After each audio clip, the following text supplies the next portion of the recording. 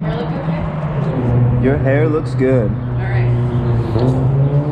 Alright, folks. Stumbles and Mumbles here.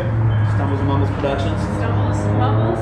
Yeah. And waited till the last minute like through hikers do. Yep. We gotta catch an Uber to the airport in 10 minutes, 15 minutes. 10 to 15 minutes. So once again, we waited till the last moment. Through hikers do Well, that. this time it can't be too long like all the rest of the videos.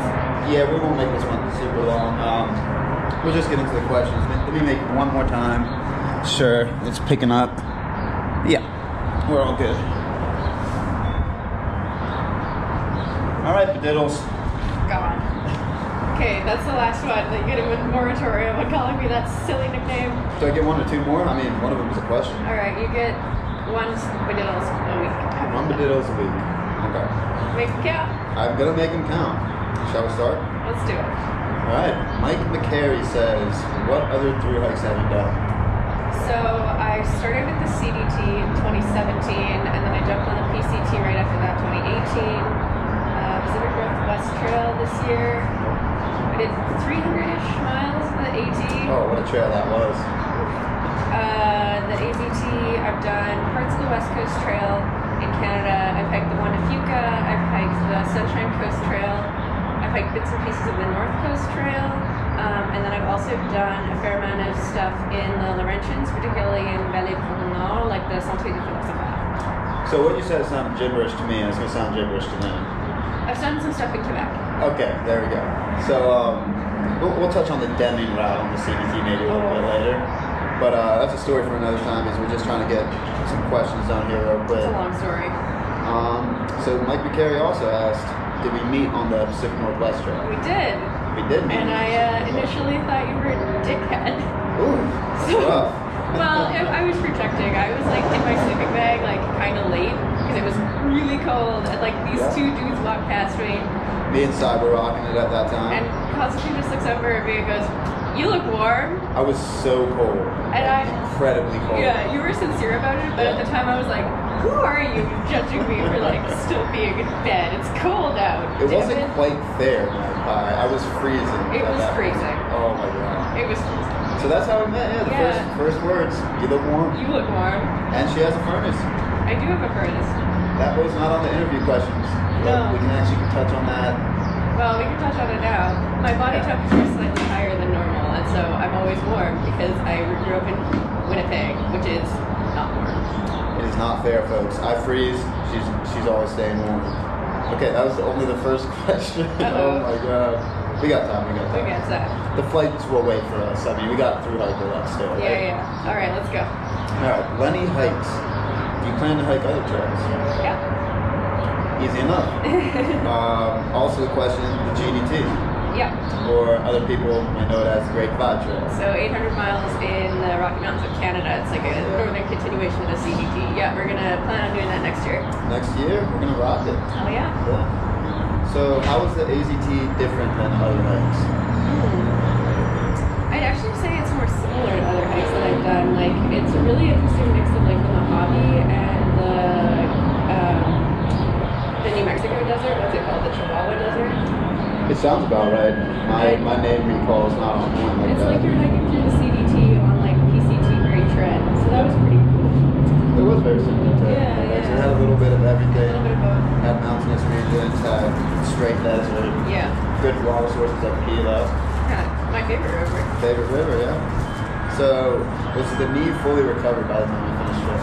Almost, yeah. In the last two sections, I wasn't wearing a knee brace at all. It would like occasionally act up in like deep sand or like on an extended descent, but yeah, it's pretty much recovered. Pretty close? Yeah. Very cool. And last question from Lenny Hikes. Big Blue, wintertime? Yes. Yeah? Yeah, actually, I lived in her all winter long last ski season, and I'm going to be living in her all winter long again. Oh, yeah. Big Blue, van life. She just got a little makeover. Yeah. New insulation. Oh, yes, you did. Yeah. We'll touch on that. I think there were some more questions coming up about that. Yeah. Like the very nice next question. Mischief on Trail. How long van life? How long? Yeah. A little over a year now. A little over a year? Yeah. Enjoying it? Yeah. Super enjoying it. Yeah. She talks about getting back to Big Blue on trail like she's a all person. the time. Yeah, like she's a person. So yeah, to say she's stoked is putting it simple. So I think we got more questions about that coming up. Yeah. Mark Cummings asks, how was the AT attempt? I don't want to trash talk the AT. No. Well, I mean, a lot of people love the AT. A lot of people love the AT? I was not in a good mindset for it, however. You had a pretty... I was trying to run it out in 80 days. I had stomach flu the first day. I got hailed on Mount Katahdin. I had a skin infection in my wrist. Oh. That was itchy and horrible. And with my timeline, I couldn't go into town at all.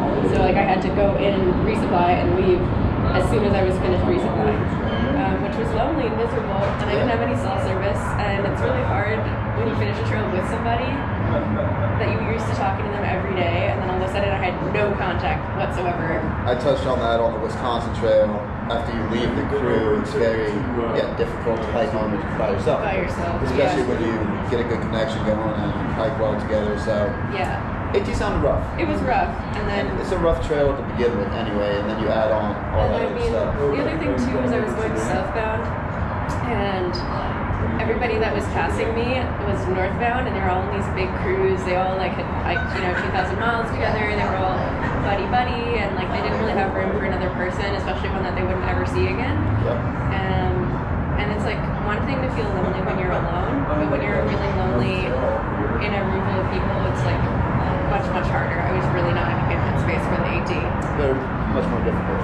Yeah. And I mean, we could talk about the AT attempt all day, pretty much, because there's so many factors that go into any through hike. That was the main problem, though. Yeah, I mean, it's just. I'm glad that I ended up having to go to Montreal for a bit, and then could come join you on this one. Yeah, you got to rock out the AZT, folks. I'll go back to the AT sometime. Yeah, I was super happy about it. So that's that. Next one. We got 5 minutes and a whole bunch of questions left. Oh, let's do it. Speed run. So Tropics asks a lot of questions. All right, let's just hear them all. Where are you from in Canada? Born in Winnipeg, bounced around the country for a while, lived in Montreal, now I live in Whistler. Easy enough. What did you do after the PNT? You touched on that. The AT, and then my best friend passed away sadly, so I had to go back to Montreal for the funeral, which sucked. Yeah, super fun. So, sorry about that. Do you always do high mileage? Pretty much, yep. She was killing it on the CDC. I've heard some stories. Insane. I do not always do high mileage. My AT journey took me 6 months and 6 days. We're not going to touch. We're not going to touch in on that. Hiking resume. I think we touched on. Trail name origin. So on the Continental Divide Trail, there are all these little campgrounds that you start out if you're going southbound. So like Two Medicine and the other one starts with an M. Many Glacier. Many Glacier. Anyway, so I was doing sink laundry in all these little trail campgrounds, and like stuff kept coming off of my hands. And one time I almost packed out like a faucet fixture, and the next time I almost packed out like a soap dish that came off of my hand after I was drying clothes on it. So I made a joke that I was collecting shiny objects, and that's how I got the name Magpie. You do collect shiny objects? Yeah, I also had turquoise hair at the time, which was like Magpie feathers, so that's really added to me a bit. I mean, trail names have many origins. They keep building. Once you get the name, it keeps getting more and more. And we'll go to the next question. Eating habits on trail. I could probably do a whole video about that one. Let's just skip that for now. We'll do that video later. Cannot read that, so I'm not going to ask that. Read my writing. Hiking. Resume in Canada. Oh, we touched on that. Yeah. Trails in Canada hike, also touched that. This is a big question also a lot of people have is why hike, and that's such a big question that also can do a full video on that. There's many reasons behind it. If you read my newsletter, I go into my reasons for it a little bit. I like to feel like an animal, and I like to be free of the demands of society. And I need a lot of exercise. I'm ADHD as fuck. There's many reasons that people hike, so pick one, pick many. There's a lot of reasons. I'm not saying that flippantly, like I actually have ADHD. Okay, I can distract it as well. Yeah. So it works well. Yeah. How did you get into hiking? So I did a cross Canada bike trip. I was a bike messenger in Montreal, and one day I got bored in February or something, and I looked up sort of my daily mileage and how far I would go if I just went in a straight line, and I was like, oh, I could ride all the way across Canada in like 2 months. Why not? And That's so awesome. while I was looking up lightweight equipment to pack on my bike and stuff, I kind of stumbled across a bunch of hiking blogs, and I got hooked. I started reading blogs while I was doing my bike trip and decided that after that it would be my next project. And just fell in love with it after that? Yeah. It is quite a thing. It is quite a thing. Yeah, it's tropics. You ready? For the next one? Okay. Did we meet randomly on the game? We did. Quite random. I mean, you hike a trail, run into other hikers. We were the first ones out there, so if we had been deferring our timing by like a day, I mean, you wouldn't have seen it. you wouldn't have seen it. No. Trail magic in its truest form. Trail provides. Trail provides, always. Which did you enjoy more, the PNT or the AZT?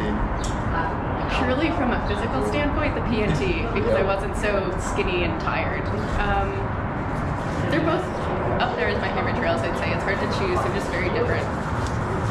Oh, I don't want to say anything bad about the AZT, but I'll go PNT. I think I would do the PNT also just because it's so spectacular. I was more on your end, like skinny at the end of the PNT. My body was shutting down. I had crypto. We don't need to get into that, so we'll just keep asking. We'll just keep asking that questions. I mean, they do know, don't they? Yeah, they watch your videos, man. That's true. Okay, the Cinda Turnus favorite gear, piece of gear. This gear is also such a big definitely my Cedar Summit ultralight pad. Hell yeah. Sweet. Are you a morning person? No. I'm a night person. I do not wake up in the morning. I tell them, like, wake me up whenever, because I'm going to be cranky for half an hour regardless. If it's 4 a.m. or 7, doesn't matter. I do not like waking up. She's not a morning person. Stumbles and Mumbles right there. We're going to keep that in there, but not a morning person. If you could hike backpack anywhere in the world. Well, I think if I could, like, if money was no object, I think I would probably go to do the Teotihuacan right now. Oh, yeah? Yeah. I was thinking about that, too. And I really want to go to Antarctica, which is not exactly hiking or backpacking, but I really want to go to Antarctica. Yeah. Read her blog. She talks about Antarctica. Actually, I didn't this time, but I might in the next one. There you go. Read her blog. Terror. Yeah. We haven't talked about that. Well, we don't have time to talk about it now. Yeah, I'm getting distracted, too. Base weight? Oh, I don't even know. Like 11 or 12 pounds. Either. If you're comfortable with your gear, it's not too heavy. Yeah. Big three. So right now I have a Tarp Tent Pro Trail for my tent, but I think I may sell it and go for a freestanding tent for the DDT. And I have 2 different sleeping bags that I alternate based on the temperatures of the trail I'll be experiencing. And what are you looking at? I'm just checking time. It's 9:29. Yeah, we're good. We're good on time. I got distracted. Oh, I use a Zero Design Sisu 15 degree. That's discontinued, but I bought it a couple years ago. And then I also have a Valon sleeping bag that I custom ordered from work because I work at a backcountry outfitter that's from France that I use for lighter weight trails. It's a 30 degree. And then my Cedar Summit ultralight pad has served me well through like 5 years of adventures. It does seem like it served you well. Yeah. All right, we might start getting a little faster on these. That was also from David Green. David Green, scariest thing happening on a through hike. The time I almost died on Mather Pass was pretty scary. Yes. We'll tell that story later. But basically I got my foot stuck going downhill in ice and couldn't figure out how to free myself. Not fun, folks. Not fun. I almost broke my ankle.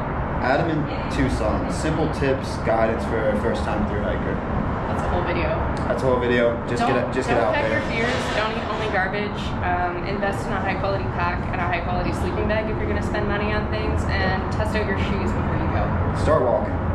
Yeah. Start walking. You'll figure it out when you get out there. Don't hike a super popular trail first. That would be my main tip. Unless you want the hiking culture. I think it gives people bad habits. It does. Yeah. Hike something shorter or less popular first. Maybe even the AZT. Honestly, yeah, it would be a really good breakdown there. Yeah. All right, so now we get into the best portion of the interview, Constantine questions. We'll just start off with an easy one here. So, preference-wise, hand sanitizer or dirt cleaner? Hand sanitizer. If you rub your hands in dirt, it does not clean your hands of filth. We have different views here. We had a long debate about this, about how he's not allowed to cuddle me until he uses hand sanitizer on his hands instead of rubbing them in dirt. I mean, the dirt. It's not necessarily dirty. It's clean. Do you know what's in dirt? Rocks that scrub your hands. Poop. You know what's in hand sanitizer? Alcohol. Yeah, I was about to say the same thing, but another debate we'll get into later. I'm a dirt preference guy, so let's see. How many cows per day is too many? More than 2 cow herd encounters is too many cow herd. That's just not true. That's just not true. All right. We'll listen to her, but that's just not true, folks. I can get into cows as well. Yeah. Favorite cow setting? Oh, the Longmore cattle. Yes. Yeah, that we saw 2 days ago. They were pretty cute. They were cool. Yeah. If I saw a cow every day, I'd be happy. Wisconsin. Ups or downs? Downs. Downs? Downs. Okay. Technique, ritual for town. If you have a technique. My technique for town is like breakfast, shower, Yes.